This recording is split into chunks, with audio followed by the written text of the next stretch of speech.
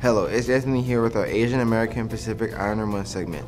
Today we are going to be talking about Filipino American Cristeta Comaford. She began serving in the White House as a sous chef during Bill Clinton's presidency and was appointed as an executive chef by First Lady Laura Bush in 2005. In addition to being the first American White House executive chef, she is also the first minority and the first woman to ever serve in the position. For more on Asian American Pacific Islander Month, tune into Viking View. Good morning, Vikings. I'm your anchor, Jakarian. Seniors, Dallas College will be on the Ghost Center May 5th from 9 to 3. Decision day is May 9th during all 3 lunches in the Black Box. Come eat pizza, snow cones, and get some college swag. Let us celebrate you. Newlands High School will be having their 2nd annual career fair on May 11th, 9 to 12.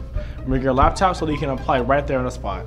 We are excited to invite you to the Nimitz Dance Department's Spring Showcase, Out of This World, which will include performances by King's Dance Crew, Lyca's Dance Crew, Irving Intensity, and ICGA Sparklers. That's all for today, Vikings. I'm your anchor, Jakarian, signing off. Please stand for the pledge. Place your right hand over your heart. Ready? Begin. I pledge allegiance to the flag of the United States of America and to the republic for which it stands, one nation, under God, indivisible, with liberty and justice for all. Honor the Texas flag. I pledge allegiance to the Texas, one state, under God, one and indivisible,